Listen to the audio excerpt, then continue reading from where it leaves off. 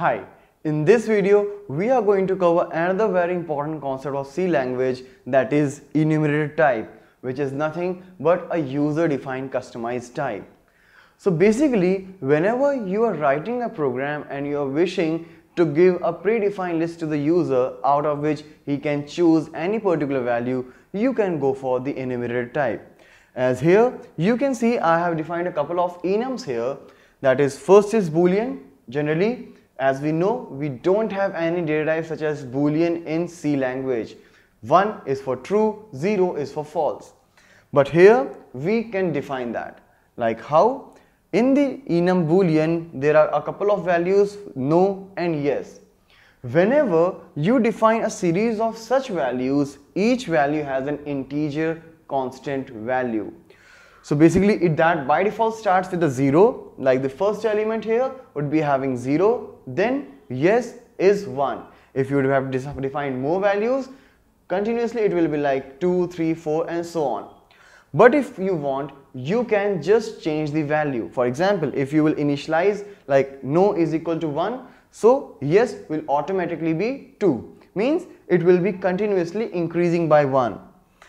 Enum days, next one, again Sunday, Monday, Tuesday till Saturday. So by default again the value, the numerical equivalent for Sunday would be 0, Monday 1, Tuesday 2, 3, 4 and so on. But as you can see, now on Friday I have initialized it with 7. So the next value will be automatically 8. If you want, you can initialize the value from here itself, like if you say Sunday is equal to 1, then Monday is 2 and so on. So here when I say that enum Boolean flag is a variable name, and here I have assigned yes. So if I'll print the value of flag, then it will print nothing but 1 because it's 0 and here it is 1.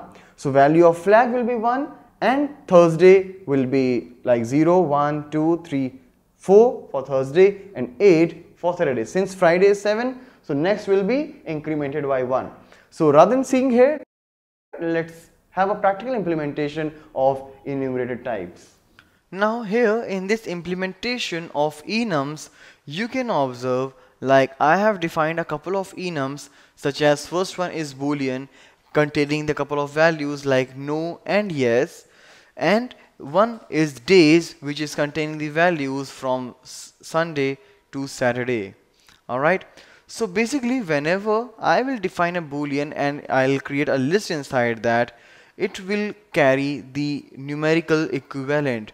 That is, by default it will start from 0, like no will be at 0th position and yes will be 1.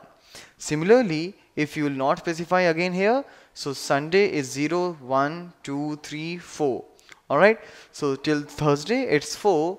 Then for Friday, I explicitly initialize it by 7. So it's 0, then 1, then 2, then 3, then 4, and now it is 7. So next one will be 8. So it will automatically increase the value for the next incoming value, which will be, as I said, the numerical equivalent. But if you want, you can just change the default values as well. Like for the very first position, I said Sunday is 1.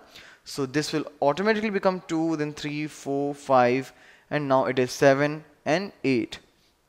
So here, as you can see, for this flag, which is of enum Boolean type, alright, which is having two values, no and yes, if I will initialize it with yes, that means it is 1. So when I will print the value of flag which is containing yes, and that is nothing but 1. Similarly, because I am printing it as the integer, alright. Next is Thursday. For Thursday, I have stored it inside this days enum, then 1, 2, 3, 4, 5. So for Thursday, it's 5, and for Saturday, it's 8.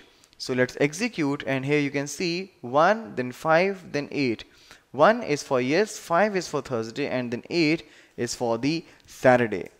So this is how you can start working with enums, and whenever required you can just use these values directly.